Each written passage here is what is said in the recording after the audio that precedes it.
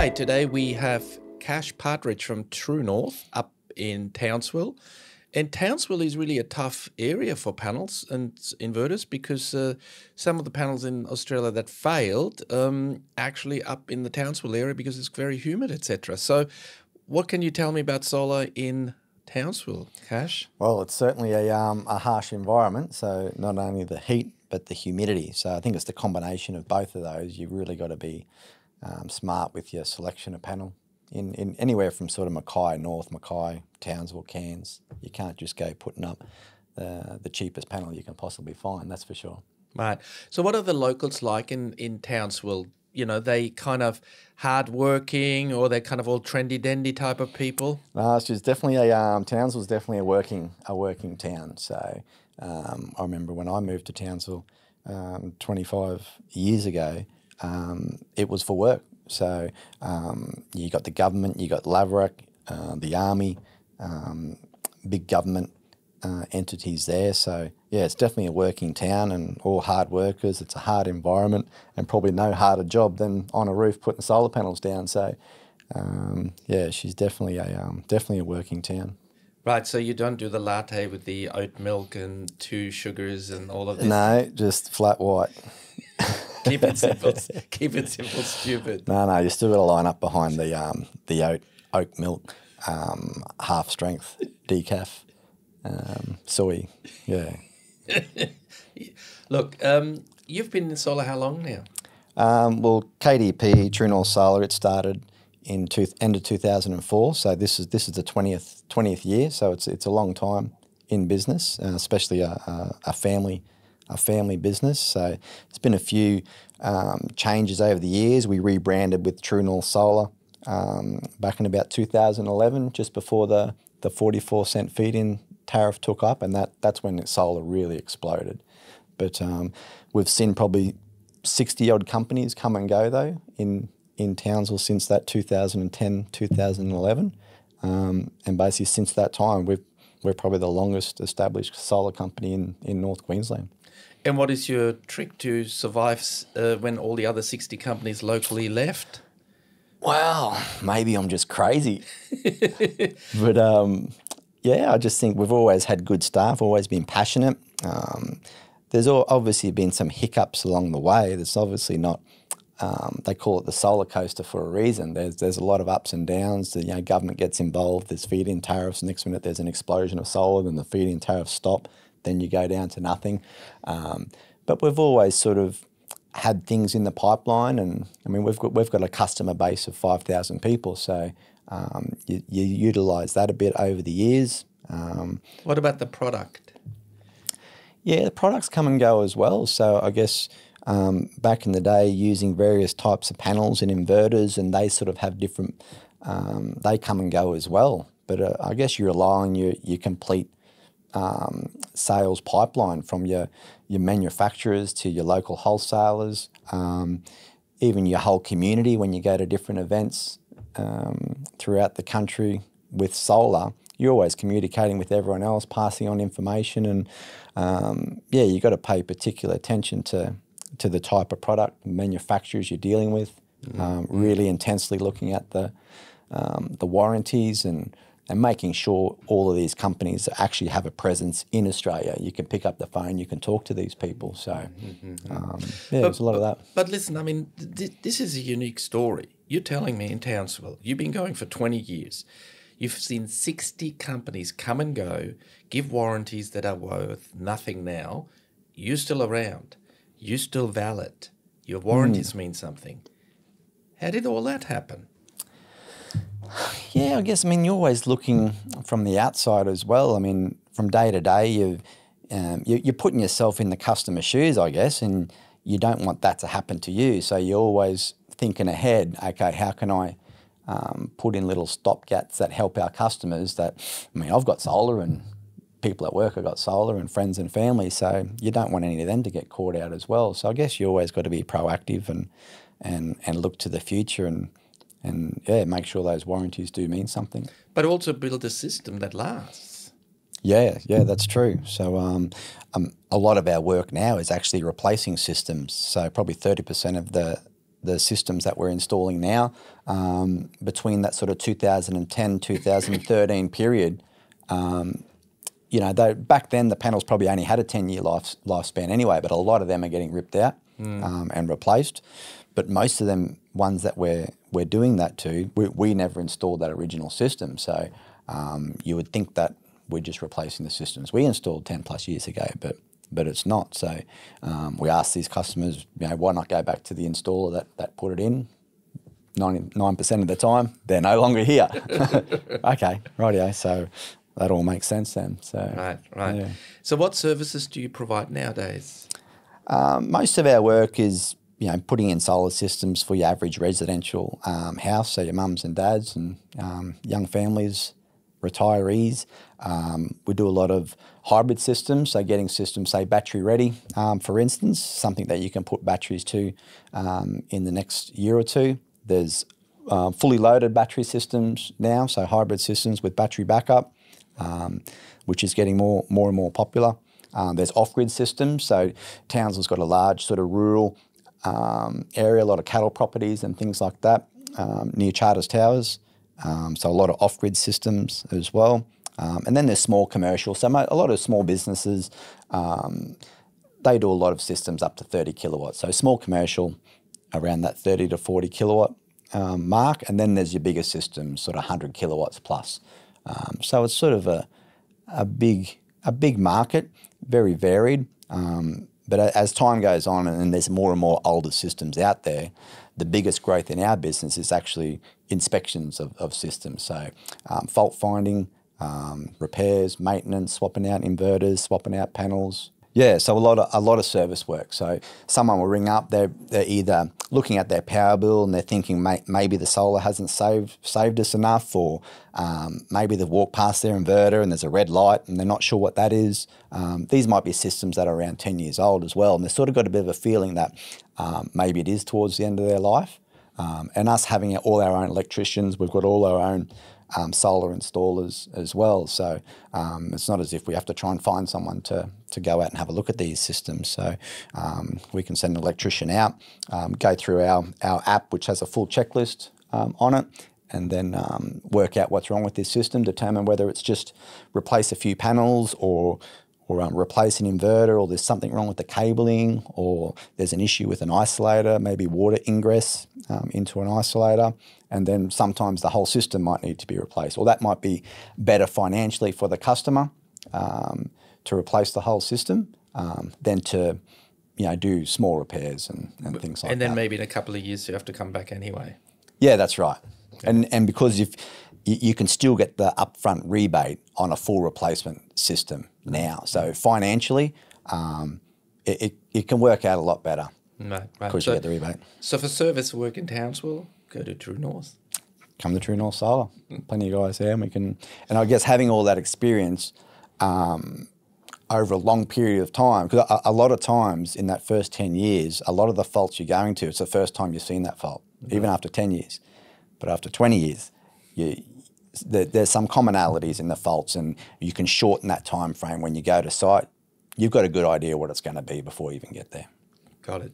Experience is everything. That's right.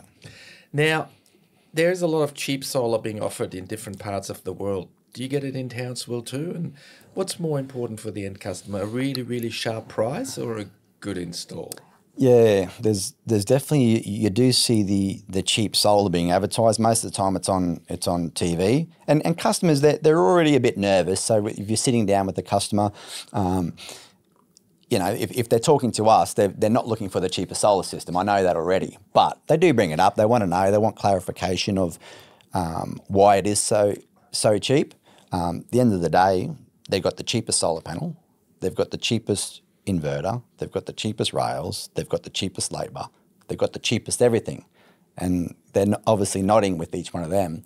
So you're going to have the cheapest outcome. And I always say to our customers as well, if they're looking at solar, if you're getting an air conditioner installed in your house, are you going to be getting someone from South Australia that's advertised on TV, might be good at cricket, but would you get them to install an aircon in your house in Townsville? No, you wouldn't. So why would you get them to install solar? So yeah, there's lots of good solar companies in towns. I always say to people, the number one, if you're not going to use us, that's okay. We don't get everyone's business, but as long as you get someone local, you need to get someone local. Is that because after sale is so important? That's right, yeah, because you just never know. There's even with the monitoring side of things, sometimes Wi-Fi might play up, or you're just not quite sure if the system's working properly. You need that reassurance. Boom, you jump on the phone. Someone will answer the phone at True North Solar, and we can just walk you through it. Or if there's anything more serious, we can pop out onto site. These companies that advertise on TV, once they have your money, you'll never hear from them again, and you'll never be able to contact them again. But those cheap solar companies, they give me 25-year warranty. Well, they might as well give you 100 years warranty. Doesn't matter. They're still not going to come. So a lot of the systems that we're replacing, maybe 5 to 7 years old, they are these systems that are on TV that are advertised for $3 or $4 grand. The customers aren't going to go back. There's a bit of embarrassment too that they've fallen for this $3,000 system, so they don't want to go back to these people to try and get it replaced. They tend to come to someone local like us, just rip it out, start again. And usually the company that sold in the first place, then actually don't exist. Well, yeah, I mean, they can be there, but they're not going to tolerate anyone ringing up. The helpline, when you press number 3 to go through to the help desk, that just goes beep, beep, beep. Yeah. So, yeah, you can go through these companies, look at their Google reviews, ask some of your friends. Most of our customers come from referrals, or they come to our website, or they see our workshop. They come in, they say good day, and they talk to our staff at the desk. We come out to site. You need to go through that full process. Don't just buy something off TV. It's a pretty important thing. It's something that's attached to your home. There's electrical components. If done wrong, a lot of things can go wrong. There's no reason to do that. There's lots of good companies in your local area that will help you out, and we'll bend over backwards to help you out. Right. Just for anybody who's in solar, the Townsville area is actually what's called in the industry the canary in the coal mine, because Townsville is probably the toughest to panels and inverters with the humidity and the heat. So if anything fails in Australia, usually that product fails around the Townsville area first. Fails first. Yeah. So you must have seen companies just simply decided to leave when they picked a product that was pretty crap. How do you make sure that the panels and the inverters that you pick stand that Townsville climate? Yeah, I mean, you can never be 100% sure, but I guess you got to try and eliminate all the obvious suspects first, I guess, and then it's just doing that research in the market, asking plenty of questions.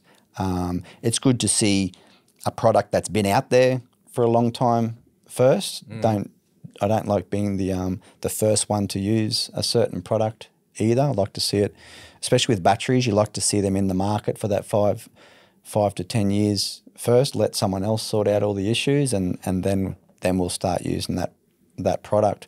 But I guess it's the whole, the handling of the panels as well. A lot of issues can just be from rough handling of the panels. So you've got to make sure that whole process, picking up the panels from the dealers, through that installation process, make sure you're compliant with all your spacing with your feet, your rails. So there's a lot of things that can go wrong, even if the panel is good panel. So it's a full. What about the service department of the manufacturer? Do you look at that, how big it is, if they're in Australia, that stuff? Yeah, I guess that's another important thing. If you want to be able to talk to the manufacturer, having an Australian-based office. If there are any issues, I had an issue the other day with a panel. It just seemed a little bit odd. It turned up cracked. I just wanted to make sure that how it was being stacked, how it was being delivered, if there's anything that we're doing wrong. But that was just a phone call. Bang, someone picked up the phone and it was sorted out straight away. So, you certainly wouldn't want to be ringing up someone in China and getting a container of panels loaded, which is what some companies do in Australia, and maybe seconds panels from China in a container and start installing them next week. It's obviously going to be issues a year or two down the track. But if you're not in business 2 years down the track, you probably don't have to worry about it. But I plan to be in business for a lot longer than that. So, there's a lot of things that can go wrong. But if you do your research, you've been in the game long enough, then hopefully it'll be smooth sailing. Mm-hmm. Now, you've been around since 2004. That's really a record in the solar industry, 20 years. Have you seen a change in the install type, the panels, the inverter? Yeah, I can remember when we first started installing around that 2010, I mean, we were putting up 1.5 kilowatt systems. So you actually can't buy a 1.5 kilowatt system inverter today. So, so definitely That's systems very got a lot. small, is it? Well, back then the panels were a lot smaller as well. So, but in today's panels, that might be 3 panels on a 1.5 kilowatt inverter. But that was, we sold a lot of that size. So people's power bills, but back then a lot of them may have only been using 10 to 15 kilowatt hours a day. So a 1.5 kilowatt system to 2 kilowatt, that was actually quite okay for them. And with the feed-in tariff at the time, they could zero their bill out with that. But we have some clients now coming to us and they've got a $2,000 a quarter power bill. Ooh. So obviously a 1.5 kilowatt system with 3 panels will only power his coffee machine. So we've a lot of system, the average system over the last 12 months has been 8.8 kilowatts. So a lot of 10 to 13 kilowatt systems on residential. We've had 15 and 20 kilowatt systems on residential homes. But these guys had big power bills. So definitely the systems have got a lot bigger. And the technology, has it improved over the last 15, 20 years? Yeah, definitely the efficiency of the panels has gotten better. So you're getting a lot more power per square metre on your roof. So you're making a lot more use out of your roof space. The panels are physically bigger as well, but they're definitely a lot more efficient. So, and obviously the inverters are getting a lot better now as well. So not only you got your standard grid connect inverter, you now got your battery ready or hybrid inverters. So there's definitely a lot better technology now as well. How has monitoring changed? Monitoring has changed. Back in 2010, there was no such thing as monitoring. It was just plug it in. Well, actually, back then the inverters all had a screen, so you could always tell what the system was doing until the sun affected the screen too much, and you couldn't tell what it was. So then you started looking at the green light on the inverter. But now pretty much all the manufacturers are Wi-Fi monitoring. So that's another element there that has to be set up during the installation process. But the good thing with the monitoring these days, so you're not only looking at what the system's producing, which is obviously, that's only half the battle. You're looking at what your home's consuming. And it's the balance between those is what you want to get right. So you want to be trying to use as much of the power locally as possible. And sort of trying to restrict your exportation of energy. So it's good to oversize the system and save as much as possible, but a lot of the energy providers or network providers have limitations on how much power you can put back into the grid. You need to be you need to be smarter with how you use power. So as soon as we see a property with a pool and hot water system, we know that there's good energy that we can use during the day, non-time dependent, that we can funnel that power from the solar directly to those power users. So you need to be able to see that on your monitoring, so you can make the most out of what the system produces.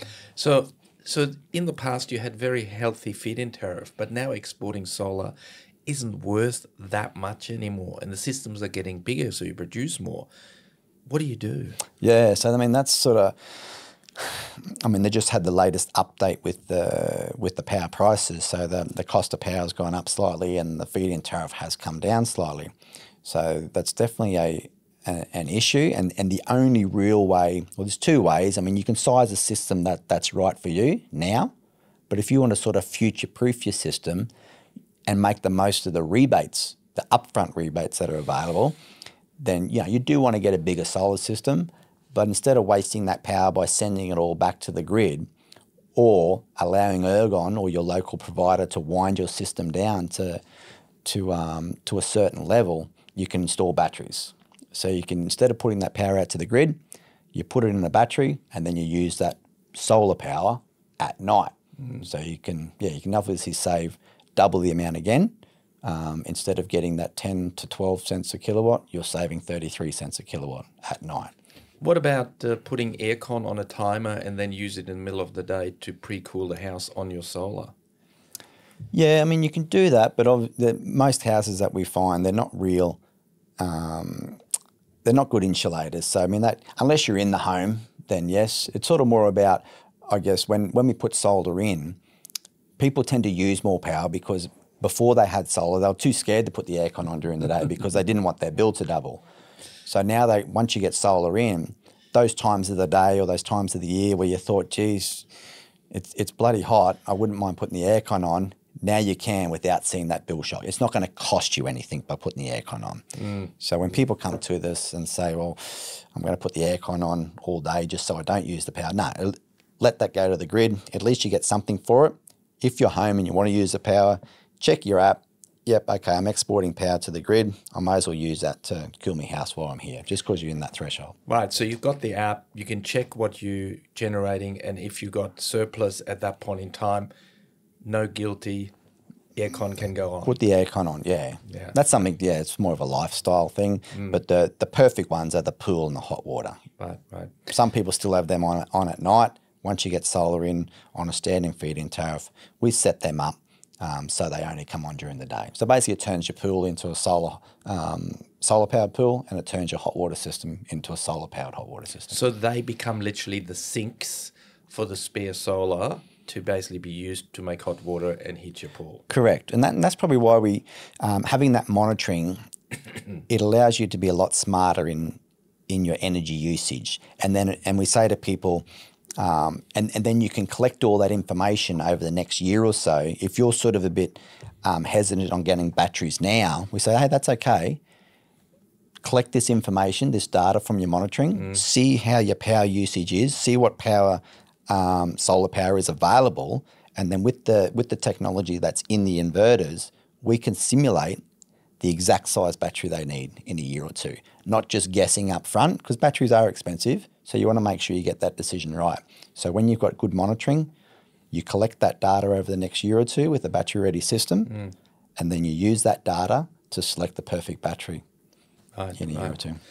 Now, I've always wondered that why don't you buy the cheapest panels, the cheapest inverters, make it look really sexy, put a big margin on it, and make much more profit that way? Yeah, you probably could by telling a few fibs, but it's a short play, and town like Townsville, everyone knows everyone. And so you make a bit of money, but it'll be a year or two and you'll be out of business. So you'd be trying to deal with the faults. You'd be trying to deal with all the Do you just move to Charters Towers? Yeah, move to no, that's not going to work. So you got to look after your customers. It's no different to anyone in any industry, really. You look at cars. You can make the cheapest car, but you're going to have issues. Or you could be the cheapest car repair guy. Cheapest car repair guy. Yeah, I think you have to cut corners. You have to employ the cheapest people. Solar installers good solar installers aren't cheap. Just that whole process of running a good business, looking after, because it is a long play.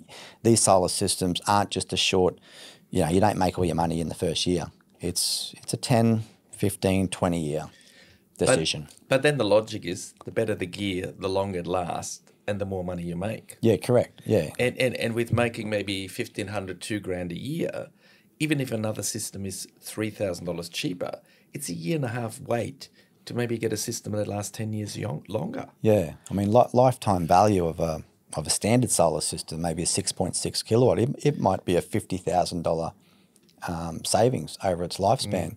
So if you're looking at a system that might cost $10,000 compared to a system that costs $5,000, do you really think that $5,000 system is going to last the same amount of time? No, it'll give you 10 as back.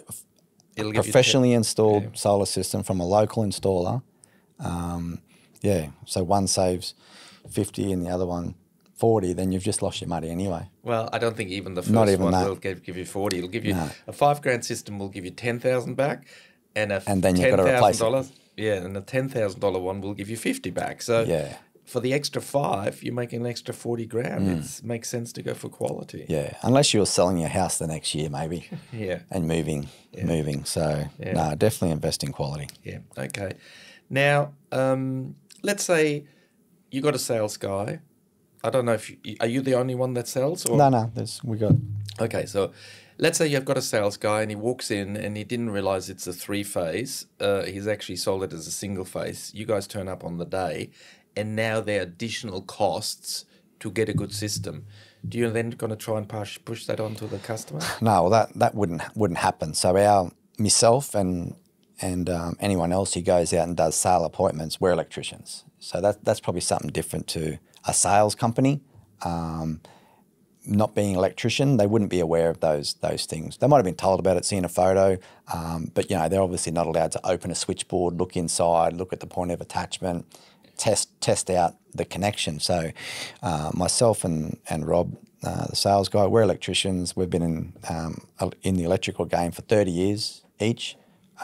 So those things are obviously identified early in the sales process. And then in the ordering, obviously, it's a different type of inverter that needs to be ordered for that. And that's sort of done maybe 2 to 3 weeks prior to installation. So there's a few checks and balances done prior to getting into site. And in the Ergon area in North Queensland, there's certain upgrades and that need to be done prior to the installation. And Ergon, typically, they might be a 2 or 3 month wait to book in an appointment with Ergon. To upgrade from single phase to three phase or to change things. So there's a big electrical component of solar that needs to be identified before installation. So you really need a specialist, not just a sales guy. Yeah, that's what I say to people, having a full service company. They need to be an electrical contractor. One, they need to have electricians working for them. The electricians need to be certified with the solar installation, and they need to have solar designer. So, have had people that aren't electricians in the past, unless they've been in the industry for 10, 20 years, they just can't pick up on those things. It's all about that sales process and getting you to sign the bottom line. We're more about that full solution for a customer. And we obviously, being electricians, we know what our Sparkies and our installers are up against when they go to site. You really want to make sure that all that documentation, all those I's are dotted, T's are crossed prior to coming to site, because it can look pretty amateurish if you miss something like three phase and actually there's a lot of houses out there with two phase, and that can create other problems as well. So, so definitely go to your electrical contractors first. But look, I do want to still say, you guys can be as perfect if you want. You're being the boss. There will be still stuff coming your way where you go. I don't think I've ever made a mistake. yeah. I'll talk to your wife. Yeah. No, but there must be a morning where something happens and you go like this. Are you are you a blamer or a fixer? No. A perfect example might be, you might have went to put the order in for a certain inverter that was getting installed on Monday. The boys go to load up the trailer on Friday afternoon or Monday morning, and where is it? Oh, geez, maybe I never sent the order through, but the customer's just taken the day off work and put the dogs into the kennel and the kids off to school, and you don't want to cancel the system because everything's booked in, so you sort of got to explain to the customer that we don't have the parts for that. They said, it's all about communicating with the customer and making sure they're okay. We're going to have to come back and sort that one out. But would you go out and at least do the panels, or you? Yeah, we definitely try and do as much as possible because it's booked in. Everything's booked in, so we still want to turn up that day. There's still days too where you might get it might be raining that day, but we might come up and just do the switchboard or the inverter, do as much as possible. Sometimes too, you might get up on the roof and in the sales process or the design process, it looked like it was going to fit, but then you get to site, oh geez, it doesn't quite fit, or we're going to go into the exclusion zones, but we still want to make sure it's all legit. So we'll have to have a chat with the customer, explain what happened here, blame the sales guy, he didn't measure it properly, and then just reassure them that this is. Are you really going to blame the sales guy? We're not doing this to make it easier. We're doing this to make it work. So there's no shortcuts. So there's a communication. Right. So you think decent communication with the customer is really vital to get a good outcome? Yeah, true. Yeah. So and there's a lot of touch points too. I mean, by the time we're installing, we've probably spoken to the customer already half a dozen times. So a lot of our customers too, they might be in the process of building a home.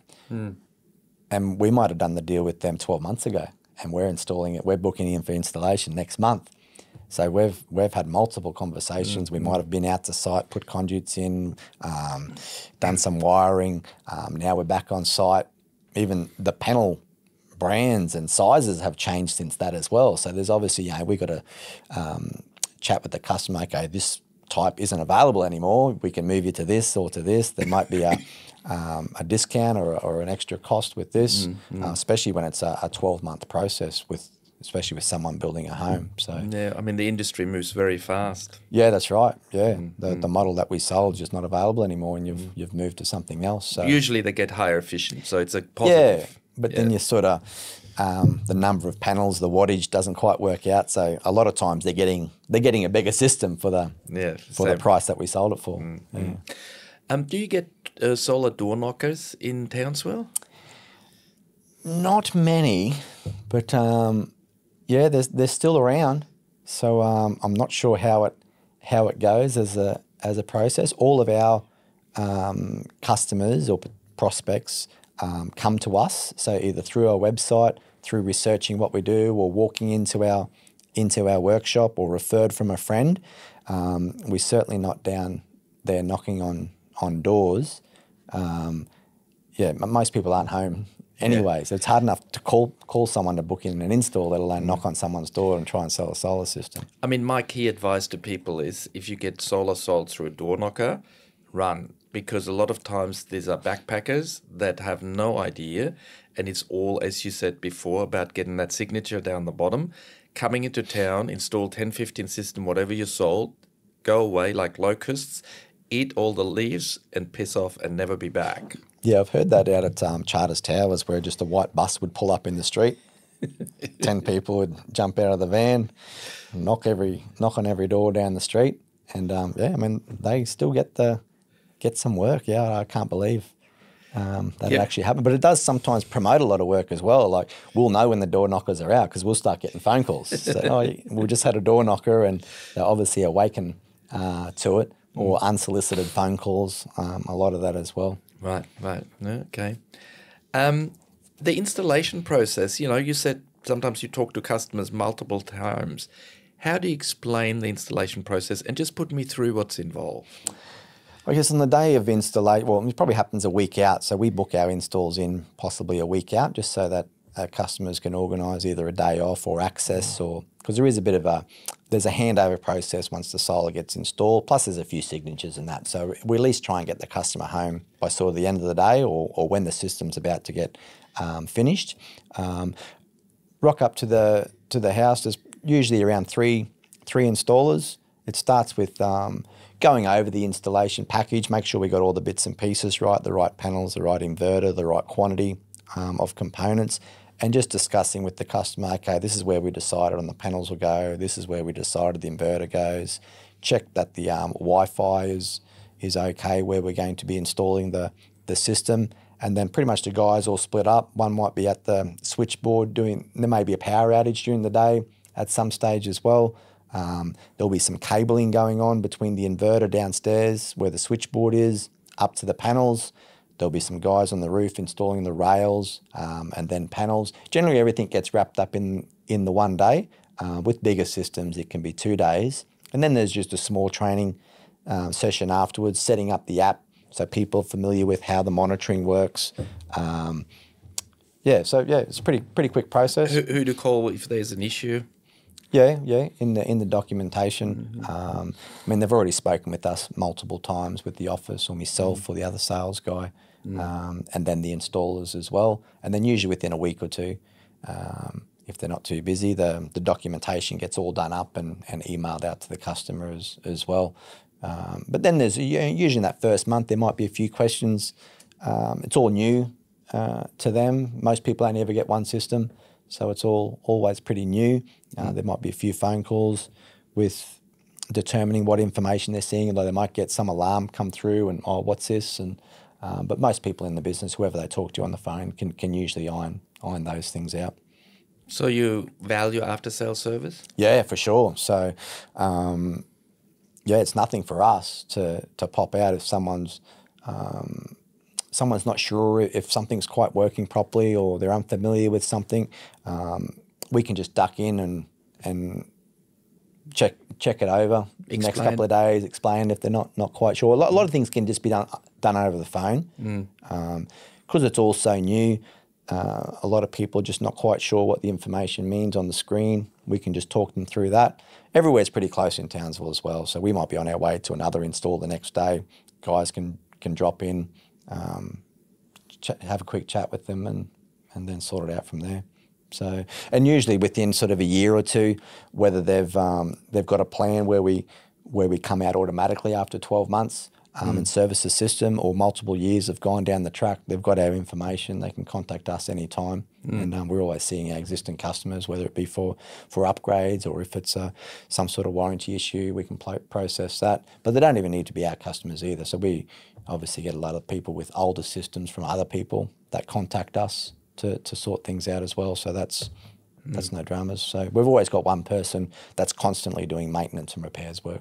At True North Solar, the people that work for you, your crews, are they subbies? They come and go all the time? What's the story? No, so they're definitely our own staff. So they're all employed by us. So we usually got a lead installer. He's got all the qualifications. There might be maybe a labourer with him and an apprentice. So that's sort of minimum. There might be 2 qualified electricians on each site, but there has to be one at least that's qualified to be able to sign off on the certificates and the job.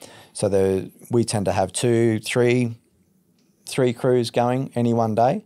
I tend to do a couple of systems a month as well. If the boys are busy, I don't tend to do all the heavy lifting. I sort of got to hold one side and with my 2 bung shoulders. But yeah, so we've got good staff as well. Do you think the staff makes a difference in the way the system's installed?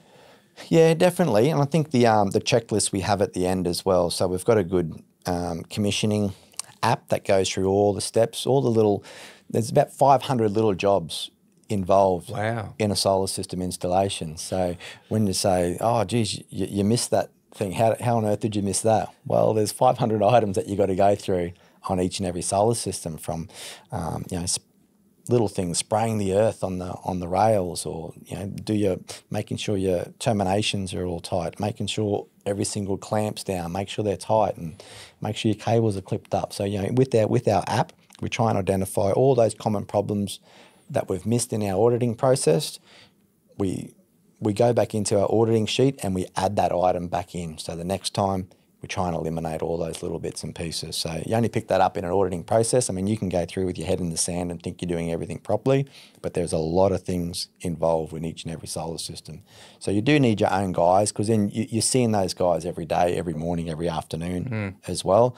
I'm out on site with those guys a couple of times a month as well. And you can see what they go through each and every day, especially in summer in Townsville. It's brutal.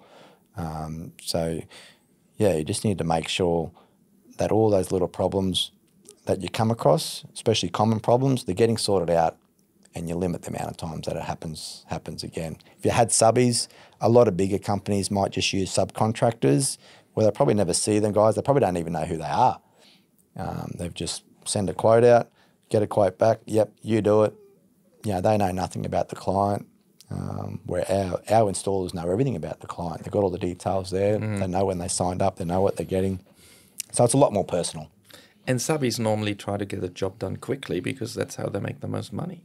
Yeah, and that's, I guess, with the cheaper systems, if you're going out to site and you're getting as a subby and you're getting a set price to install that system, you look at a job and the switchboard's there and there's a nice pretty roof that's not, you shouldn't be putting solar there, it's right beside the switchboard and the inverter, all nice neat rows of screws there, that's where it's going. So whether you like it or not, and they'll probably just tell the customer some story about how that's the best spot. just so they can get in and out, because otherwise they're just going to lose money.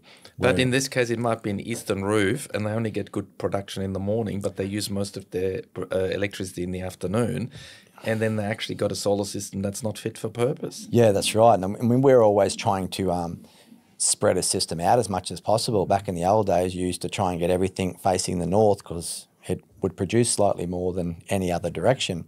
Whereas these days, you really want to have as many directions as possible. I mean, east and west is probably ideal, so you don't get that massive peak in the middle of the day.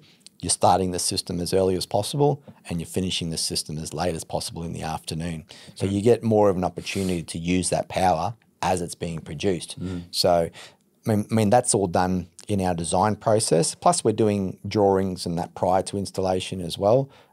So it's never about what's the easiest solution. I mean, we've been on some difficult roofs just to make sure that the system's producing not only as much power as possible, but at times that's more relevant to the customer's usage. Mm-hmm. Townsville, you're not too far away from Cairns and even further up Darwin. The rails, are they important? I mean, I can't see them. Who cares? Yeah, well, I mean, she can get pretty windy up there during summer, so there's definitely a process. Not only the quality of the rails, but the installation process. Make sure you're going over the guidelines of the feet spacing of the rail system, and also the material you're screwing into to ensure that it complies with the cyclone ratings. So you want as long as possible warranties with the railing, but you want to make sure that the feet spacing in that is within the guidelines to ensure that it's going to not blow off your roof. But if I have maybe 5-6 less feet overall, I say $50. Yeah, that's right. You could, but you can certainly do a lot of damage as well. We prefer to go overboard, so we put our feeding spacing. It's about 800, where you could go out to 1100 really. There's some you drive past some systems in Townsville and there's 2 metre spacings. Ooh. So there's obviously someone that's come up from maybe Tasmania or Victoria or something as a subby, and they've looked in their pack, their kit that's been given to them. There's 12 feet, but there should have been 24. They're not going to waste half a day to go chase up some feet. They'll just space them out for how many ever feet they got. So with us, we've got unlimited amount of feet spacing, so we can put in as many as we like. So definitely better than more feet per metre than less. Nowadays, is it more worth it to go with solar only or buy solar and battery? Well, it depends on the situation. I mean, they need to at least get solar to get a start on. That's where you save the most amount. But to get that energy independence and future-proof your system and really have an insurance policy against low feed-in tariffs, that's when you need to invest in batteries. And are you getting more and more people selling batteries and buying batteries? Yeah, definitely getting a lot more inquiries with batteries. But I guess you got to really have that good finance system set up in the back end and to put in batteries. You need a bit of cash in your pocket, is that what you're saying? Well, probably a little bit of cash up front would help, because, I mean, a system can easily double in price if you're getting a good battery. Look, my argument nowadays is if you go into solar only, you might have a payback of 3 to 4 years, okay? But if you go solar and battery, if you push it into a VPP and if you use that battery power later on an EV, you may be sitting at 6-year payback, 7. But you've done it. It's done. You got the comfort, you get blackouts. I would argue nowadays, if it's me, and if I have the funds, I just get it all done in one go. Yeah, I mean, there's a lot of rules and regulations around batteries as well. So, I mean, being a technician, an electrician, in the background when I'm looking at a house and they're starting to talk a little bit about batteries, and you're looking at the house and you're thinking, oh my God, this is not going to be allowed to be even installed here. So there's a lot of safety issues with batteries. New homes, I think it's perfect. So if someone's looking at building a new home, then you've really got the open slather of going into the garage or really picking an area that you can put the batteries in. It can be a lot more costly with especially old timber homes. Because you need to find a safe spot where to put... You need to find a safe spot, and that's where So they have to have a fibro backing and fireproof area, that kind of thing? Yeah, and that's where sort of the mind boggles when you've got salespeople running around selling battery systems. They just do not know the back end and the safety requirements around that. It's a minefield to deal with. So I just got the sale. Who cares? Yeah, he got the sale. He got the commission. So he's laughing. But I mean, there's going to be a lot of issues out there from people just willy-nilly putting in batteries. There's a big process that needs to go through to pick the right spot. But if the house complies and everything's good, then yeah, definitely worthwhile. So if I go with True North, you give me honest advice if it's worth it? Yeah, well, there's been a few where I've said, look, this house isn't suitable. You can get it from someone else, but from us, I want to sleep at night, so you need to make sure it complies with all the rules and regulations. Okay, got that. Let's say I'm a new customer, I'm thinking about solar because my electricity bill is $1,400. How do you work out what my future savings will be? With our, I guess, first of all, doing this for solar since 2010, it's sort of the data doesn't lie, so we could rattle it off the top of our head. But to show the customer and actually to work it out, we write it out. We can write it out. This is how much you're exporting. This is how much you're using locally. This is how much the cost of power is locally. Plus, on top of that, with our software program, once we enter in all their usage habits, their power bill, the cost of power, the price of the feed-in tariff, all this works out, and the data shows up what you save.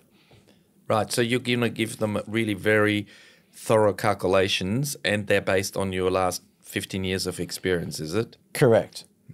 Okay. Now, I hear this term smart home all the time. I'm not smart enough to understand what the bloody smart home is all about. What's a smart home? How does it fit with EVs and batteries, or is it just a trendy term? It sounds like a trendy term to me. As far as the energy and solar side of thing goes, I guess it's making the most out of having intelligent background in, say, your inverter or other components to get the most out of the solar power that you're producing. So, diverting excess power to hot water systems, or using timers to control pools, or having a smart car charger to make sure your car charge pulls power from the solar once you start exporting too much power to the grid. So as far as energy goes, just making smarter decisions around your energy usage. But what about then, for example, that the blinds automatically can come up and down, and that the lights, let's say I come only home at 7 o'clock, but in winter at 5 o'clock the lights turn on automatically, and as I drive into the driveway, the garage door automatically opens. Is that our future? That probably is our future. Not in my suburb and not in my house at the moment, but it certainly would be the way to go. Yeah, so you wake up, press the button, morning, all the blinds open up and the windows on a certain side open up. But yeah, I mean, that's certain like C-bus controllers and things like that, automation in your home to do that. I just like to turn a light switch on and the light comes on, and when I want it to turn it off, I turn it off. So you're not a Jetson kind of guy? No, I don't have a rocket ship. Right, okay. Let's say I want to find out a bit more about the Townsville folk, because Townsville is, when I arrived from Germany, I migrated to Australia. My first place I went to was Townsville. And I went down to the beach, and the first thing I did is stepped in a ground of thorn starfish. So that's my first experience in Townsville. And I picked them off one by one, and I thought, bloody tourist. And then I went to Magnetic Island, took my shirt off, and with the next burns. Yeah, next morning I had the biggest bloody sunburn. So, but people were very friendly. I bought an Austin A40 Verena. I didn't know what that is. That's a very old car. I bought that in Townsville for $525. So very vivid memories of Townsville. But are the folks kind of nice, or are they a bit more critical, or they kick your ass if you stuff it up? Oh, I think you definitely cop it if you stuffed up. That's for sure. But being a very work-orientated town, everyone's. People are trustworthy. That's for sure. I mean, we walk into strangers' homes every day. But I guess people know a lot about us as well. You know, they're not just randomly calling us or something. They're looking at our website. They've read our reviews and. I mean, you got a local presence after 20 years. Yeah, they do sort of. I tend to know us before we go in there, so that bit of trust is already there. But I think with that that real work orientated community, with we've got a big mining division as well, a lot of army people. Actually, we get a lot of Ergon customers getting solar. That tells you even people that work at Ergon know power's cost too much. So no, it's a good place to have a business. Right. Are there any kind of horror stories with solar where you end up at a system and you go, oh my God, what happened here? Yeah, we've done various audits on systems where the customer had an inkling that there was something wrong, and we get out there and do an audit on it. And yeah, as I said before, I mean, feet spacing are 2 meters. There's panels hanging over the top of the roof. What, just like a bit of a wind sail? sail? Or the rails, the panels like a springboard hanging over one end. Incorrect cabling, not earthed. Exposed cablings, live cables in switchboards. And then one time I remember talking to the customer, I said, did you get sort of an inkling that there was something wrong during the installation process? And he said, well, it was an apprentice by himself sitting under the switchboard reading the rule book on solar. I said, that was probably a red flag for it wasn't going to end up well. And it was just a complete removal. There's been a couple where we've referred to the electrical safety office as well. Like these are like dangerous situations that could be life-threatening with some systems that we've inspected. So, yeah, there's definitely a lot of horror stories out there. Solar cowboys and solar sharks. Solar cowboys, yeah.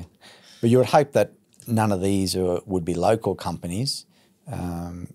Yeah, never knew who done it, but yeah, it's scary. Mm. Panel position, is it important? In Townsville, you get away with it a bit more. I mean, down south, they're using a lot of tilt kits to get the angle and that. Townsville's positioned where the roof angle is always pretty good, but direction, you obviously need that good direction. And as people put in bigger and bigger systems, lucky a lot of the roofs in Townsville are big as well, so you can tend to fit up to that sort of around that 10 kilowatt. But generally, positioning-wise, you're always looking for that unshaded east and west roofs. Sometimes you can get some shade issues, but you can usually design that out of a system. The inverters are a lot smarter these days. The panels are a lot better with eliminating minor shade issues. So you want to sort of start as high as possible in the roof and then work your way down from there and try and spread the panels out a little bit so you can get multiple directions. Don't just face it all the one way. I mean, for anybody who listens, if you use a lot of electricity in the morning, you want some panels on the east. If you use a lot of electricity in the afternoon, you want the panels on the west. So the panel position kind of got to align possibly with the consumption a bit. Yeah, that's right. I mean, but people are oversizing their systems that much as well. So if you're sort of sizing the system directly to what their usage is, then you really have to be mindful of what they're using. But if you're oversizing the system, I mean, we've had some homes there where the system was a lot bigger than what they needed, but they just wanted to future-proof it, and they didn't have to go back, because they might have been looking at getting an EV or something down the track.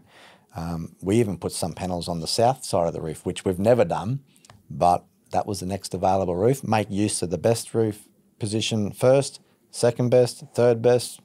If they still want to go bigger, then you can make use of other directions as well. And look, south is actually not as bad because it still gives you 65 to 70%, depending on the time of the year. In summer, it's actually very good. I mean, if that's what's available, and a lot of times, especially in Townsville, their highest power usage is at the time in summer where the sun actually does go back over the top, so about 8 degrees or whatever. So if it's not too steep on the south, then that's fine.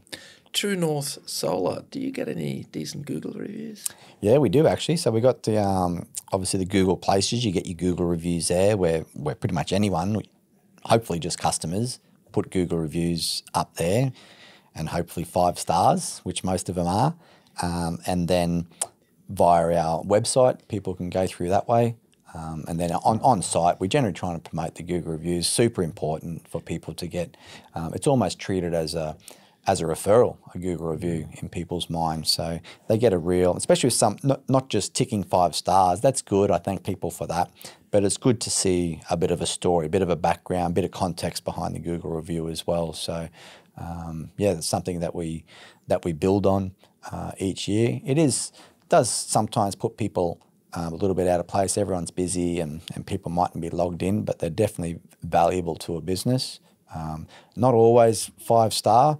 There can be, for whatever reason, someone might give you a lower rating, but it's about communicating with that person, finding out what happened, and then trying to resolve the issue with the customer. Do you know how many you got and what your ranking is? At the moment, I think it's under 100, might be 80, and 4.8, 4.9, something like that. Well, that's pretty close to 5. Yeah. Round it off. Look, I mean, there are things that's fake Google reviews with the big national companies. They got like 600, and you read it and you go, this has been created overseas in one of those Google review centers. Yeah. My advice then is to read the low ones, because in those big companies, the low ones are the honest ones.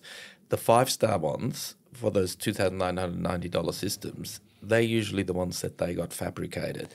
So my advice is check the low ones, because you get the true picture there.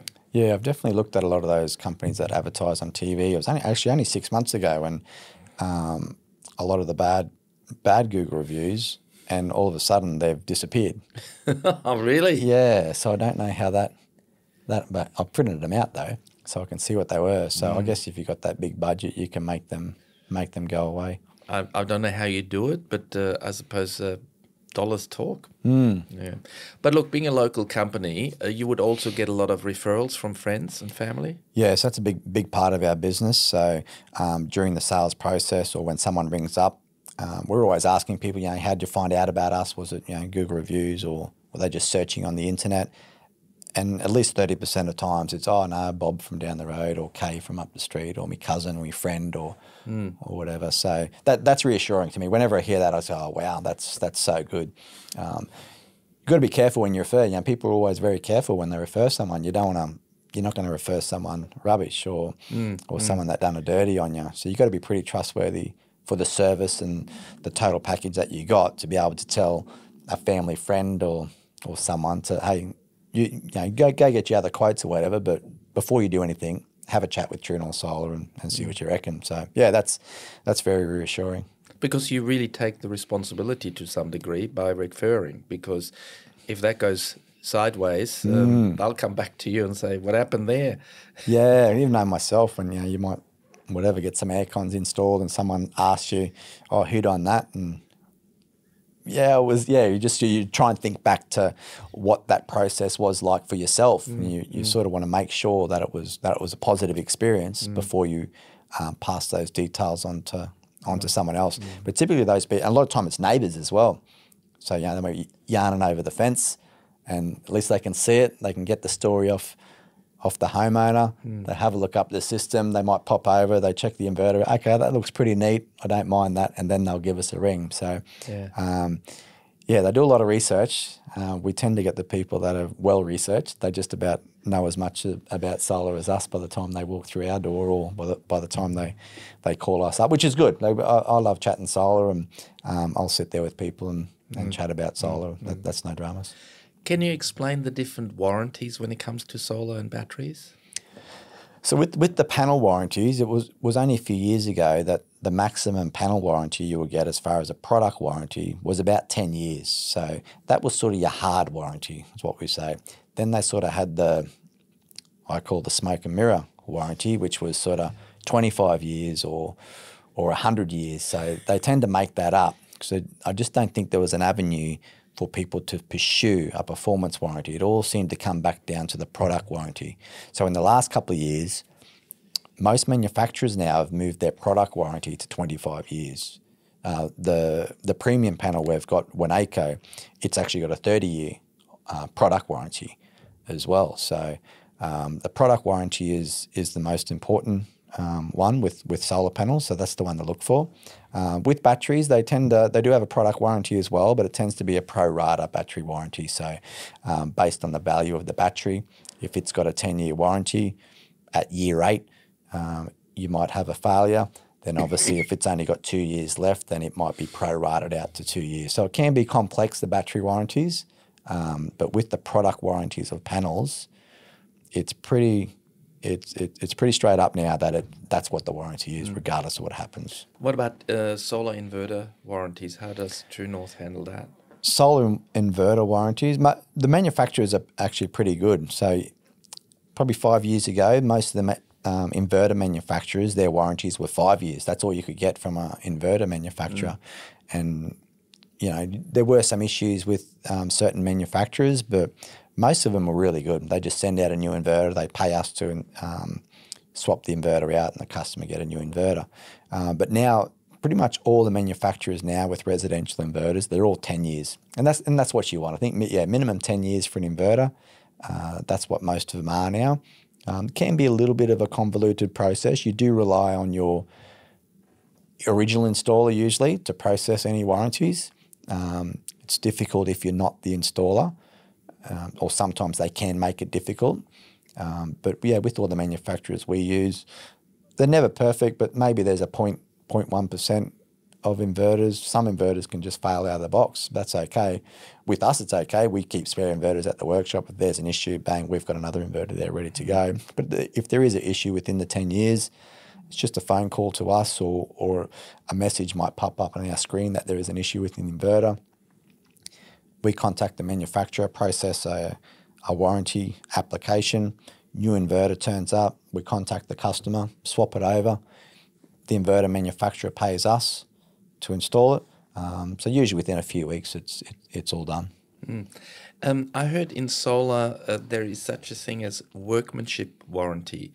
Do you have that at True North Solar? Yeah, well, I say with workmanship warranty, pretty much in every other industry, it's sort of maximum 5. But with solar, it seems to be 10 years minimum. Everyone just seems to pluck 10 years out, and then you see others lifetime workmanship warranty. But they say with any sort of warranty, even with product warranties, you can generally administer a warranty at half the time what you think the panels will last. So if you're issuing a 25-year warranty, then typically you need to expect that panel would last 50 years before you can write up a 25-year warranty. So looking at from a workmanship point of view, if you're issuing a 10-year workmanship warranty, you want to be pretty confident that that thing's going to last double that.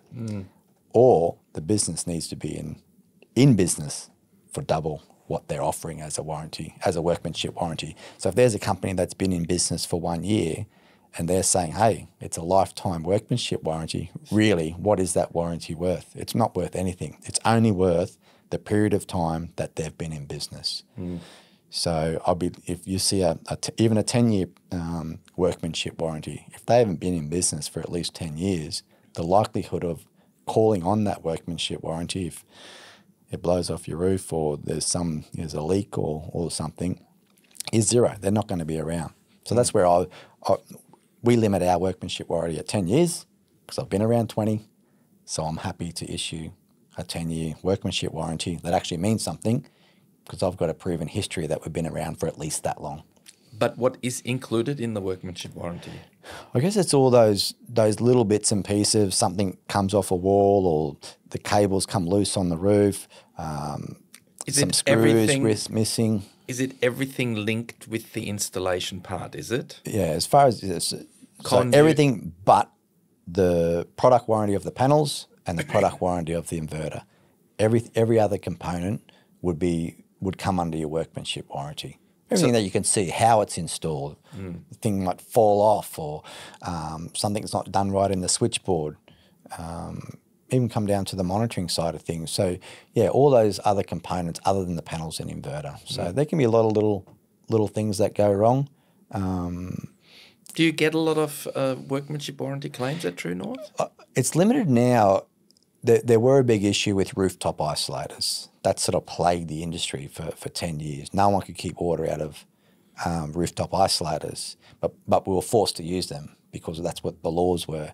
Finally, probably 2 years ago, you don't put rooftop isolators on anymore. So that's limited a lot of the mistakes, a lot of the problems. That was a big workmanship warranty thing back in Which the time. wasn't really your problem. It was in the way it was designed, and the standard asked you to put it in the standards, yeah. But it ended up being our problem, even though every electrician in the country knew that it was going to be a problem. We still had to do it because that was the laws at the time. But you can still have cabling issues, connector issues, or your attachments that go through the roof with your cabling, switchboard issues. So yeah, all those things are covered.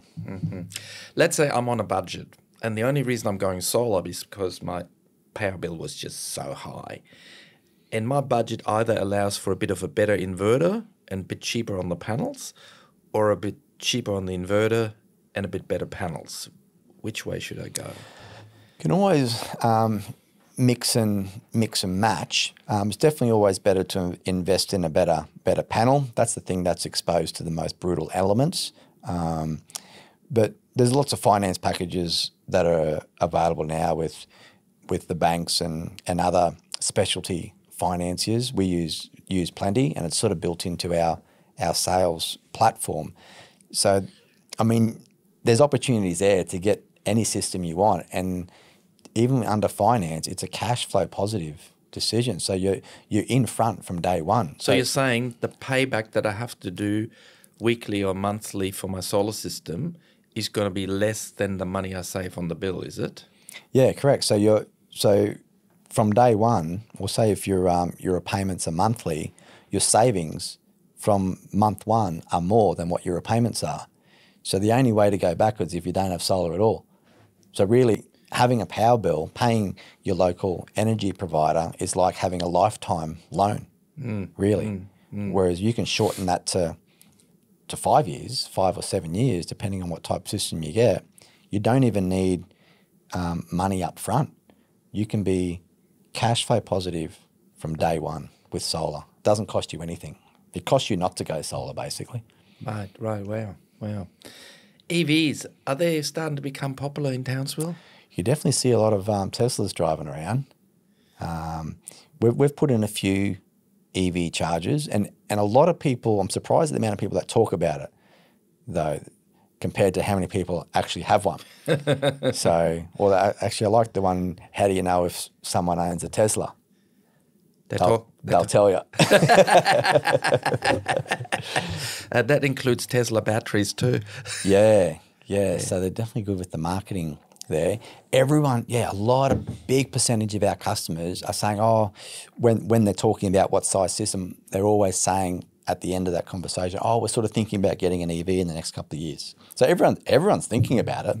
And I mean, it makes sense. I think everyone's second car eventually will be an EV. It's just, why not? But there is that infrastructure question at the back end. I think, most charging is going to be done at home, but most people they get home in the afternoon, maybe the solar's Well, that's where you need a battery. Yeah, that's where put a big solar, put big battery, then you come home, you fill up your EV, and you're saving yourself $2,500 in petrol cost every year. Yeah, correct. And the other thing is, depending on the length of their trip in their EV car, the ideal one would be charging it during the day on the weekend, if they can facilitate that. But then you're going to have EV cars that are bi-directional as well. So that'd be exciting.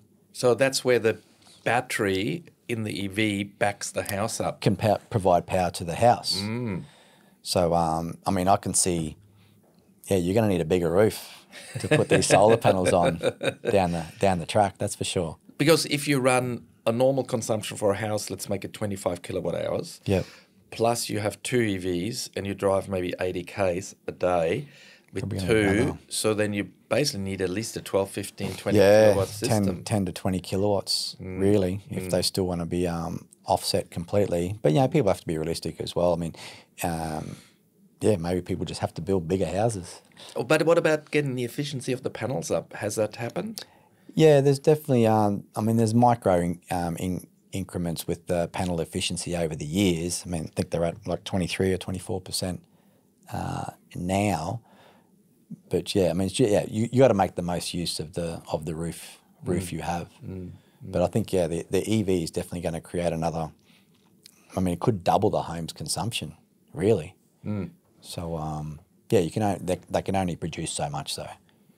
So you advise maybe if you go solar now, just whack it on the whole roof? Yeah, I mean, it was only a few years ago where maybe we were still sizing systems based on what they're using, but with the cost of solar just keeps coming down. Even with the rebates coming down, the cost of solar comes down, so that the net outlay by the customer hasn't really changed too much for a quality system over the last sort of 10 years or 8 years, really. So at the moment, with the rebate coming down each year, there's definitely incentive there to get the biggest solar system that you can, because the rebate is worked off how many solar panels you have, or the kilowatt size of the total system, regardless of what it's producing. So it's really incentivized to get the biggest system possible. Even with the single phase system, you still want to go as big as possible, because everyone's consumption is increasing, a lot more EVs. And by having a bigger system, even if it's not quite facing the right way, you still got that spillover in the morning and afternoon where you're really capturing that breakfast and dinner consumption, which is where most people is really high. What about the looks of panels? I've seen some houses and maybe they lost $10,000 in the value just of the ugliness of the solar. The savings were just lost through the house value. I don't often bring that one up to customers, but I certainly think about it. If I'm looking at a house and you look at the solar, and not too much of the individual aspect of a solar panel. I mean, I find them sexy, but not that sexy. It's how it's installed. Yes. So when we go to install, I still want it symmetrical. On a very house. higgledy-pickledy sometimes, you know. Yeah, you might see a couple over here, a couple on an angle, not quite straight. And not properly lined up and all of that. But we get a few customers where they are mindful of that. And even though the streetscape was probably my number one pick of where to put it, I always sort of ask, well, look, do you mind, have you got anything wrong with having panels on the street side? You know, Dad might say no, but Mum might say, yeah, I do have a problem, so we put them somewhere else. So that can be an issue. So and that's exactly right with what you said. Why devalue your home by $5,000 by having a system all over the place when you can make use of a different area, or install it symmetrical and still make it look nice as well. Yeah. What about commercial solar? Sometimes the payback is even better than with residential. Do you get those customers? Yeah, it astounds me how there's, especially small businesses that would benefit from systems up to around that 30 or 40 kilowatt, why they don't have solar. We've done some calculations, a 2-year payback. So you're talking like a 50% return on investment. Wow. Yeah, it's astronomical. So I guess with business, I mean, there's a lot of other decisions that are going on in their day-to-day basis. They're making on average, 500 different decisions a day, and trying to get that time to set that up to get it done. It can be difficult for small business, and whether they're going to be there, or what are their goals, what are their ambitions, are they moving shop, do they own the warehouse, things like that. So it does limit your customer base down a little bit. But if they're a daytime business, it just makes perfect sense. And even under finance as well, once again, can be cash flow positive from day one. I mean, I always try to explain to business people as well, sit down for an hour with me. Let's just go through all the different things and the numbers. A 30 kilowatt system might save them $100,000 over the next 10 years, and it's only an hour out of your time. Where else can you get $100,000 an hour? I mean, just need to spend that time with them. So yeah, it'd be nice. I'd love to be doing those size systems every week, because I just know how much money it'd be a lot better than super. That's for sure. So for anybody who has a business, if you got a childcare centre, if you're a dentist, if you got a car wash, anywhere where you use a decent amount of power during the daylight hours, solar is an absolute match and a moneymaker for you. Just keeps churning away in the background. You don't have to spend any time on it. No. Some people are probably just too busy to worry about it. Too busy. I know. I was back in the 44-cent feed-in tariff days. I already had a 10 kilowatt system on my roof. This was at our workshop where we're still in today, same spot, 2012, and I think it was just about to run out the 44-cent feed-in tariff, and we were busy getting every single other person in Townsville trying, so they wouldn't miss out. I put my application in to expand mine to 30 kilowatt, but I done everyone else's first, and I forgot to expand mine. So, yeah, I missed out on all that as well. So, you put the customer first. Yeah, who would have thought? I've been kicking myself ever since. No, I think True North, putting the customer first, that's why you've been around for 20 years. Now, you said for commercial, there are finance options for commercial solar? Yeah, so you got your green loans, which is basically just a private loan facility through either your local bank provider or institute. That can be set up pretty easily, either yourself or through us. And there's also PPAs as well. So PPAs tend to be a lot longer, so they tend to be a minimum of 15 years.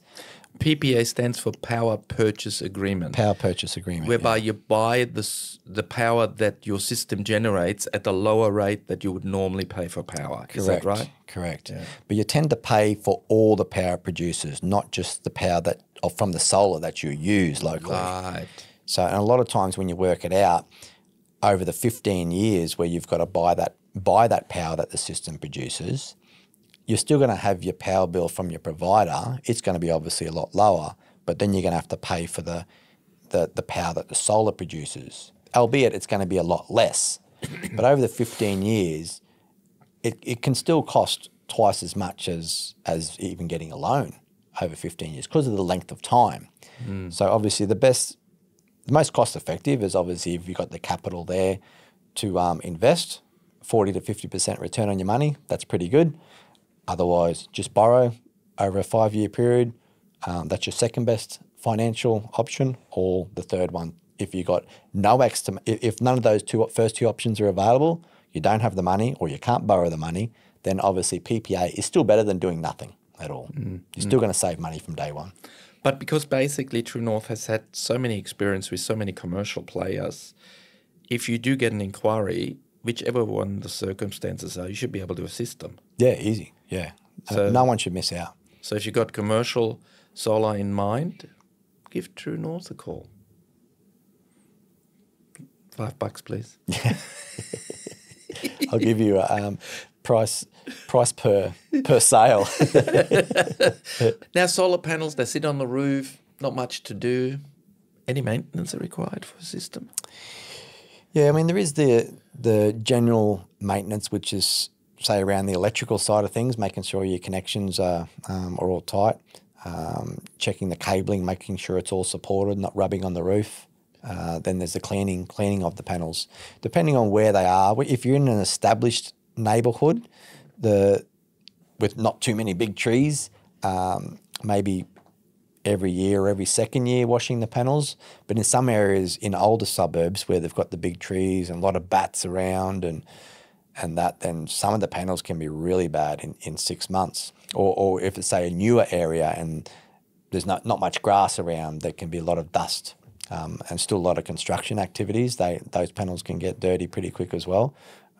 If someone's sort of young and fit and able, even just a simple wash from the ground, as long as you get the main parts off, it's okay. But anyone older or whatever, we advise them not to go on the roof. It's not worthwhile getting up on the roof to wash the panels to save an extra $5 a year. Over 60, you just don't bounce. No, it's pretty dangerous. So I mean, we've got all the safety equipment and that to set up to do the cleaning. So yeah, so we've always got someone running around doing cleaning and maintenance, and we tie that into our repairs and maintenance and inspections and that as well. We can sort of bundle that all together. So if I buy a system from you, you might say, look, every 2 years we'll come past and have a quick check, and if it needs additional cleaning or so, we throw that in. Is that how it works? Yeah, I mean, there's a charge for the cleaning, but if it's sort of bundled together, then we can do different deals after a couple of years if it needs a clean. But yeah, there's some solar panel cleaning companies that get around that say you might need to clean your panels every month.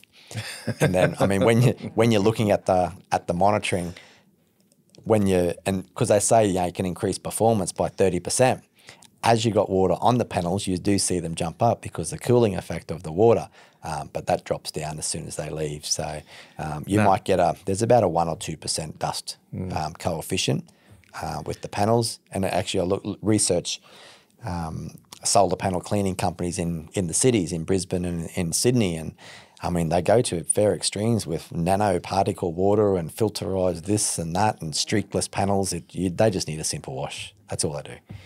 Yeah, you don't need anything fancy. No, don't go for the complicated solutions. No, it's pretty simple. Yeah, a bit of glass cleaner and dishwashing liquid. Is that what you use, or just normal plain water? Just plain water. Yeah, you can't use any detergent substances on panels. They can mess with the components of the panels and could actually void your warranty. So it's just water, soft brush, if needed, and then that's it. Yeah. Oh, okay.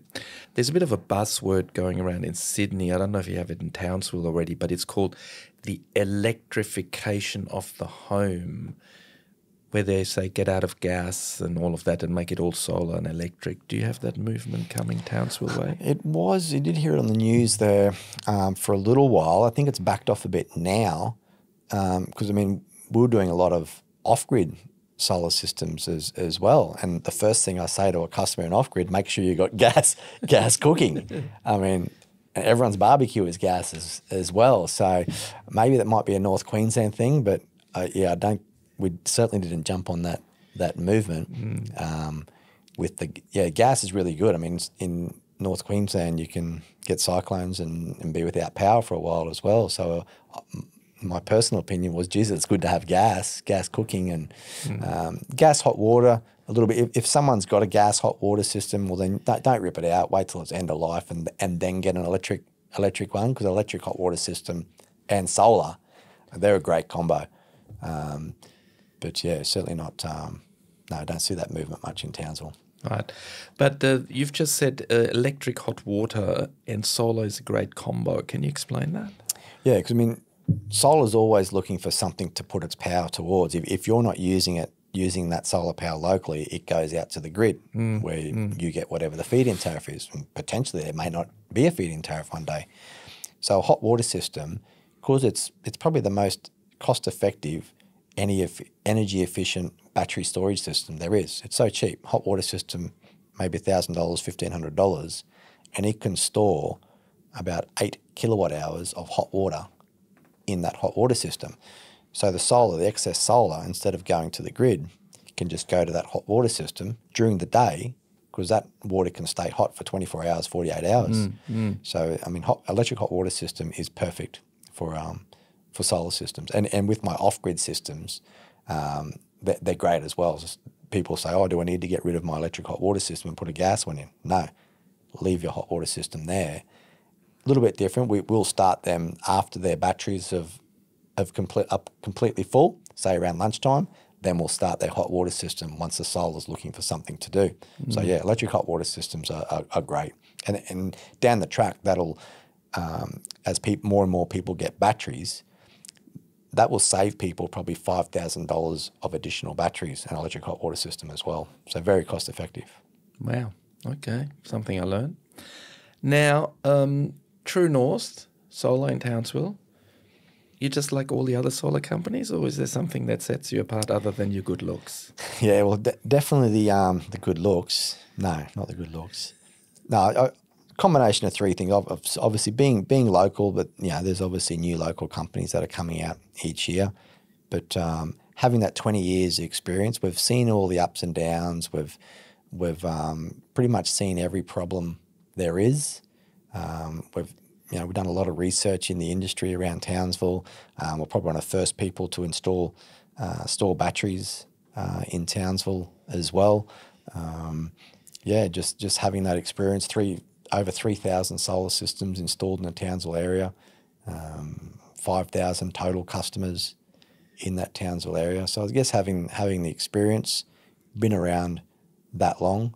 Qualified electricians in the workforce? And having those qualified and certified solar installers working for us, and you've got that exchange of information each day as well. So it's not all about how much I can read or how much research I can do. Collectively, I mean, over the last 20 years, we've had 60 odd employees come through, either apprentices and tradies and solar accredited people, solar designers. With larger systems, we might get engineers, electrical engineers in to help with the design of larger systems. So you're learning from them then as well. And I guess people are still looking for value as well. So you still got to be competitively priced, even if you're you're spending a bit more time on your design and installation and using quality components. You've got good warranties. You've still got to be very competitively priced. With sort of your top 2 or 3 companies in town, everyone's very similar and very competitive pricing. So you definitely can't go out charging what you want. People are still looking for good value for money, and that's what I think we provide. Let's say I'm in Townsville and I've got a 2-3 kilowatt system and I'm taking advantage of the 44-cent feed-in tariff, but somehow my bill is getting higher. What are my options? Yeah, so someone like that 2 kilowatt system is probably one in that threshold there where if they're increasing their power consumption, they probably don't see any exportation of power. So, and that's where they're making most of their money, getting that 44 cents. That's of the power they're not using.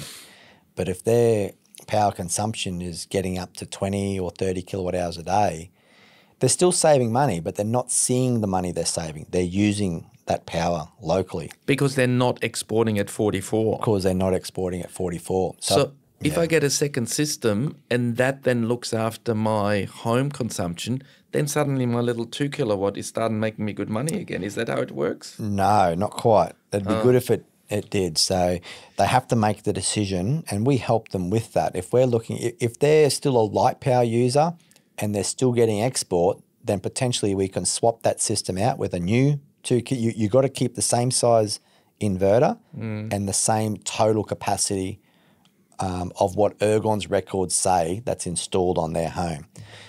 2 kilowatt is probably a little bit small, but there's still 4 and 5 kilowatt systems that are currently operating under the 44-cent feed-in tariff. A lot of those ones, although they're not exporting more, we know by our software that with a new 5 kilowatt system that's still compliant with the 44-cent feed-in tariff rules, they could then get their payments and feed-in tariffs back to what they were from day one and still take advantage of the next 4 years of the feed-in tariff and potentially get their savings back up to that $3,000 a year and pay for that system in 2 or 3 years instead of what it cost originally. Is that because the new panels are not degraded, or what's the reason? Yeah, because obviously the panels that they've got, they're probably only producing as half as much as what they were when they first installed. So they're 10, 12 years old now. A new system, even the same size, can produce twice, even can produce more than what that system produced when it was first installed. So it's a real good financial decision for them to upgrade that system now, that 44 cent. Those smaller systems, because there were a lot of 1.5s and 2s, when you look at their power consumption, if the system is working, we can reassure them that they are still saving money, just not a lot, or just bite the bullet, get a bigger system, get rid of the 44-cent feed-in tariff altogether, and they'll be financially better off as well. Because they're not really exporting much, so the 44... If they're not exporting much anyway with a small system, they're using all that power. It's sort of on its way out. There might be a few little safety issues. Get rid of it, put a new one up, a bigger one, and then you don't have to do anything again. But you can do an inspection and give them that advice? You do an inspection and give them that advice. So a lot of times at that age, the panels are pretty much gone anyway. They're at the end of their life. But if it is still okay, then we can show them the financial outcome of either decision and then let them make a decision either way. So the panels that were installed around 2006 to 2010-12, were they of a shorter lifespan to what's on the market now? Yeah, definitely a shorter lifespan. A lot of the times the back sheet came adrift. They're getting moisture inside the panel. And they were a lot smaller as well, so you had to have a lot of panels. A 5 kilowatt system 10 years ago, that was 26 odd panels. Now a 5 kilowatt system is 12 panels. So, yeah, definitely definitely seen a lot of changes there. Right. Okay. Now, I hear you love off-grid. That's a whole religion in itself, isn't it? Yeah, so off-grid is a different beast altogether, and every single off-grid system I'm installing them myself. So I'll go out on site and I'll have the guys helping me. A lot more technical and a lot more things to consider on that, because you're basically creating the grid. You're putting panels up, off-grid inverters, on-grid inverters, battery storage, tying in generators to these systems as well, remote monitoring. So a lot of these systems, I've got full access from my workshop in Townsville, and I could start a generator on a cattle property in Normanton, for instance. So there's a lot of things that go on with it, and they cost a lot as well, and people are investing a lot of money into these systems, and it's something you really got to spend a lot of time on. But yeah, I certainly love it. It's a bit of a niche opportunity there, but it's definitely rewarding as well. You go out to some of these sites, there's absolutely nothing there, and when you leave, they can do whatever they want. They've got the grid, the power grid on their property. I mean, there's a lot of responsibility for you designing an off-grid system, because if you get it wrong, those people freeze or have no fridge or stuff. How do you handle that responsibility? If something stops on an off-grid, life stops for them. So in town, if someone's system stops working, they can get pretty upset, but life still goes on. They've still got the grid and whatnot. But with off-grid, and if a system goes down with a system in town for whatever reason, then most people will call you on Monday or Tuesday. If it's off-grid, if something happens, 1 a.m. Sunday morning, you're going to get a phone call. So yeah, it's about making sure you got backup within the system.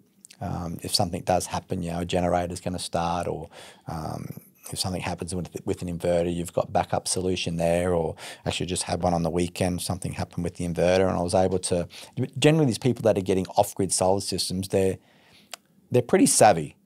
They know they've got a few strings to their bow. They can fix the lawnmower and fix the motorbike, and so they can sort of help us out on the phone. We can identify a few things and usually get things back on track. But a lot of times these systems might be a long way away as well, so you can't just go out to site the next day. You sort of got to program it in maybe 6 months in advance and check out all these systems. But no, we definitely do a lot of off-grid systems. We mainly use the Australian-made Selectronic inverter, so it's world-renowned, reliable off-grid inverter, and also the Australian-made Power Plus batteries. We tie them in with Fronius inverters as well to get our solar regulation as well. So a lot of these can be on the roofs of sheds, or they can be ground mount solar systems as well. So no, it's definitely good fun, and a lot of camping out in remote areas and lots of driving. But it's a good job. But the key rule is make it robust. Make it robust, good quality. Try to use Australian made products, especially with the products that do the heavy lifting, like the off-grid inverters, and be really familiar with the products as well. There's no point knowing a little bit about every product. You really need to know a lot about one. Right. That's what we do. In off-grid system, the most expensive part is usually the battery. So maybe some people are tempted to keep that a little bit smaller to save money. Is that a smart idea? No, not with off-grid. Now with what I'm finding with the lithium batteries with off-grid being modularized, you can definitely be cost effective with your battery sizing. So you can get it pretty much spot on. Because if you don't have to be exact, because if the usage goes up or down or whatever, you can just add another battery in, which is maybe a 3 kilowatt hour or 4 kilowatt hour battery. Whereas 10 years ago, doing an off-grid solar system, you sort of had to cater for that all from day one, because with a 24 or 48 battery system, you can't just add a battery. It's the whole lot's got to go out and the whole lot's got to go in. So you've got a bit more flexibility these days with the batteries, and a big component with off-grid is getting the generator right as well. So the generator can cover cover you for all those times where the weather might be bad for a week or whatever. You don't have to oversize your batteries and spend an extra $50,000 on batteries, when if you've got a good, reliable generator that will start in the event of inclement weather or some sort of issue, then that can sort of iron out a lot of issues as well. Now, if True North Solar designed the off-grid system properly, and you don't get too much bad weather, then theoretically the generator really wouldn't have to turn on too often. No, I wouldn't turn on, but there's a lot of you still want to know that your generator is working. So usually in the software of the design of an off-grid system, you'll automatically start the generator probably once a week for 10 minutes, because the time you'll need the generator, it won't work. It's like a whippersnapper. You go to use it, and next minute you've thrown it over the fence because it doesn't work. So you need to make sure that the generator is in operating condition at all times. So it is an important part of a system. So you don't want, let's say, old petrol in it, because that stops it working, is it? Yeah, correct. So people need to, that's what we set up. It's called a maintenance program. So say at 6 p.m. every Friday afternoon for 10 minutes, that generator will start, and then the homeowner will know, oh, I didn't hear the generator last Friday, and you'll go out and start the generator manually. Yeah, it's working, it's okay. Because if there is something wrong with the generator and then something happens to the solar equipment, they might be without power for a month because they can't get anyone to have a look at it, and they can't get anyone to fix the generator, or they have to take the generator onto site. So you need to be making sure the generator is always in working condition. It's just your safeguard. But let's say if I bought the system from you, now my generator is stuffed, I haven't got power. Are you going to let me wait for a month? Well, no. Well, you just hope that never comes around. Yeah. But I mean, aren't you like out there to support it then, or are you going to give them, well, bad luck, you should have bought a better generator? Yeah. Well, I mean, if I'm supplying the generator, then I'm obviously obligated to help them out with that. But that's one of the big things is them making sure that the generator is working. So if I say, well, when did the generator start last Friday? Oh, I'm not sure. I haven't looked at it for 6 months. That's why you need to make sure the generator is working. So that covers for all that. But these people out on these properties, they're 1,000 kilometres away. Oh, they're 1,000 kilometres. 1,000 kilometres away. 1,600 kilometres away. Then they're born self-sufficient. So you have installed systems 1,000 k's away from Townsville, have you? Yeah, up to 1,500 k's away from Townsville. So yeah, you certainly can't go out tomorrow. Oh, I was wondering why you're pushing back to be there 5 hours later. Yeah. We do a lot of off-grid around Charters Towers. Actually, we've had off-grid systems in for that long. Some of them going through battery upgrades and that now, or transitioning from lead acid to lithium. We've got a couple of those sorts of jobs coming up. But usually even that, yeah, you're booking them in. But yeah, a lot of things, if it's closer, obviously, yeah, go out the next day or same day or sort them out. But you seem to love off-grid. Is that because of the design aspect and, it's a really one-off problem and you have to really get stuck into it? Yeah, I guess that's what it is. It's sort of each job is unique. There's none that are the same. So I guess that's and you can really see it's making a huge difference to their life. It's not just a monetary thing with the off-grid. It's life-changing. It's enabling them to move to that property, or it's enabling them to do business at that property. And yeah, to go to site and there's nothing there and you're walking away and they can power the whole neighbourhood or the neighbour. It's a little bit different to standard systems. Yeah. So last question then for you, Kash. What kind of really makes you happy? Let's say you walk away from a job and you kind of got a smile on your face. What type of job was that? I guess it's a customer that you've seen gone through that whole process. Either I've sat down with them or someone else, and you know that they've gone to a few different companies, and I can imagine them. They've put the quotes down on the table. They've done their fors and against, and they've ticked the boxes, and they've had the discussion, and then they call you back, or when we do a follow-up phone call, they say they want to go ahead with you, and yeah, it's a real, yeah, you've done done the job there, and then once it's gone in, or a year later, or whatever, they might walk into the office there and they're holding a few power bills and they sit them down in front there, and yeah, it's pretty get a bit of a smile when that happens. You can see that it's really changed their outcome. Yeah, I assume those power bills are low. Yeah, well, or not there altogether. So that's pretty. Actually, some of them. There was one guy there, even just with a standard 5 or 6 kilowatt system we put in. I had to look at his power bill because I thought he was having me on. He goes, "Oh, it's zero. There's nothing." I said, "Well, no, that's not possible because you're obviously still using power at night."